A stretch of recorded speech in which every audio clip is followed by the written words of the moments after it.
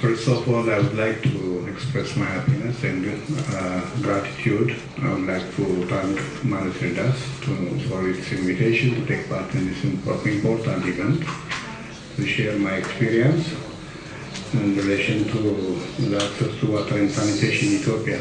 I'm happy really to be here with you in Spain, in particular in Barcelona. Thank you very much. My presentation will focus on the access to water and sanitation in Ethiopia, which is in reality also the reflection of Africa's situation.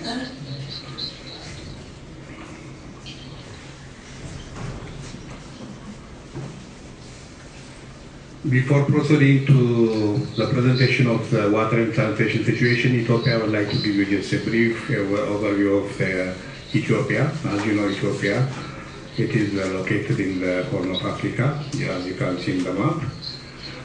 And it is a very sensitive area and also very significant area for the rest of the world also.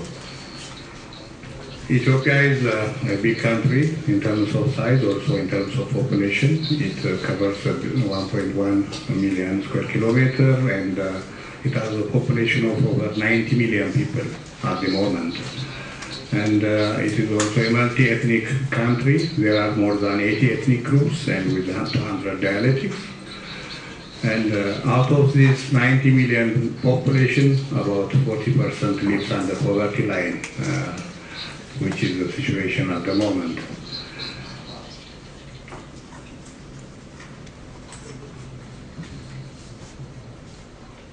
As you know, Ethiopia is one of the least developed countries, especially in relation to provision of basic social services such as education, health, and water and sanitation. It is one of the lowest among the sub-Saharan and the rest of the world.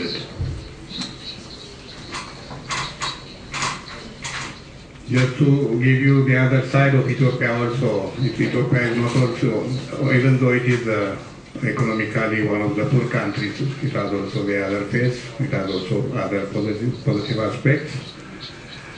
As you know, Ethiopia is one of the oldest nations in the world. It has about more than 3,000 years old history. It is culturally rich, and it is also it is also the seat for the African Union, the political capital of Africa. It is endowed with rich natural resources, including rich water resources. Then these are some of the positive aspects of Ethiopia. Maybe you might have heard that Ethiopia is also the cradle of human being. The human skeleton, it was found in Ethiopia, which is 3 million years old. This is because of it is considered, the source of the human being.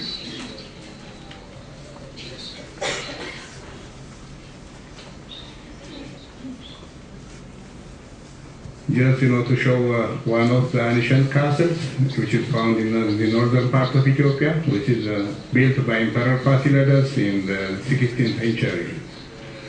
This is the famous Aksum obelisk, which was built 3,000 years before. Now it is located in the northern part of Ethiopia. Ethiopia also has its own alphabet. As you can see, it is very unique. It is different from what you know in Latin or in English. Ethiopia is also homeland for coffee. What the coffee we drink is, Ethiopia gave it to the world, and I think it's good to know it. It is found in the place called Kaffa in Ethiopia, in the southern part of Ethiopia. I think this is enough just as an introduction. Now I'll proceed to the presentation of my main presentation, which is access to water supply and sanitation in Ethiopia. In terms of resources, Ethiopia has big or abundant water resources in Africa, and it has more than 6 major rivers and 12 major lakes and an abundant ground and surface water. However, from this resource, only 3% is used. 3%. This is a very saddening fact. According to the government statistics, at the moment, about 1/3 of the population do not have access to clean water. They don't have clean water. More than half of the population, they don't have access to sanitation facilities. This is how the situation is at the moment. What does this mean? This means about 30 million people do not have access to drinking water. They don't have in their localities. That means they have to travel long distances in search of water. Especially women and girls, they have to travel long distances to collect water. These are also other implications. These are other physical fatigue, and also they are exposed to different damage, physical injuries, and also they couldn't give due attention for other household and economic activities in their household activities. Especially the girls, they are mostly forced to drop out of school because of this. Because first they have to fetch water and they have to travel long distances. Usually, on average, they have to travel 3 to 8 hours, This is their daily routine, a very difficult situation. In relation to sanitation, most of the rural population, they don't have access to toilet facilities. They don't have places to wash their bodies. They don't have a means, to dispose the wastes. Therefore, they are forced to, especially in relation to waste, they are forced to the open field, for human waste disposal. This is very unhygienic for the human health, also for the environment. Why Ethiopia is in a situation?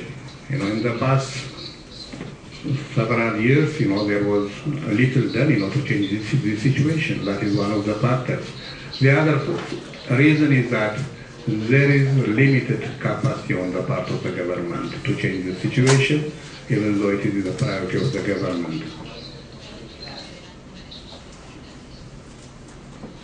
It is very obvious that a person or people drinking dirty water, they are exposed to various illnesses. It is very common, you can understand that.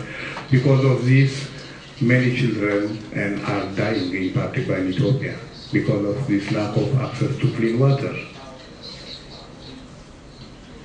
The World Health Organization estimates that about 80% of communicable diseases are related to waterborne diseases. That means those people who do not have access to clean water, they are exposed to communicable diseases. The same is true about Ethiopia. Just to explain what I have said in terms of picture, this is a group of women fetching water from long distances, you can see in the picture. This is the daily routine of most Ethiopian women and girls in Ethiopia. They have to travel day and night to collect water. Not only they have to travel long distances, but also sometimes they have to climb mountains. They have to go down to the gorges. They may fall down. They may injure themselves. It is very difficult. You can't see a boy drinking dirty water because he has no option. He has to drink this. In the worst scenario, the women also have to collect this flat water to drink. In terms of sanitation, it is very clear to you that people who have no toilet facilities, it is really reducing human dignity. It reduces the dignity of the person to use the open field, to use the bush. Therefore, this is how the situation is. Therefore, what can we do to change the situation? This is the question. In order to change the question first, we have to see our challenges. One of the challenges is that although the government has given due attention for the problem of lack of access to water and sanitation, it has capacity limitation in terms of finance, in terms of manpower, in terms of institutional capacity. There is also lack of coordination. There is low level of awareness on the part of the community about the use or the importance of sanitation, importance of personal hygiene, importance of environmental sanitation because of lack of education. Therefore, we can see that how the problems are interrelated and affecting the population of the poor Ethiopian people. Also, this is the reality of the rest of Africa. Not only challenges, but also we have also opportunities to change the situation. One of the good opportunities is that the government has put it in the top agenda at the moment. Water and the access to water and sanitation is one of the priority agenda of the government. This is a good opportunity. There is also a good policy, conducive policy to be involved with, not only for the government organization, but also for other NGOs to be involved with. In the policy document, the access to water is stated as the right of the people. This is also one good opportunity. There are also committed NGOs working in the sector, including the Catholic Church. We have been working in the past years with many partners in Europe, in particular with the Spanish NGOs, Unides and others. This is also a good opportunity for us to change the situation in Ethiopia.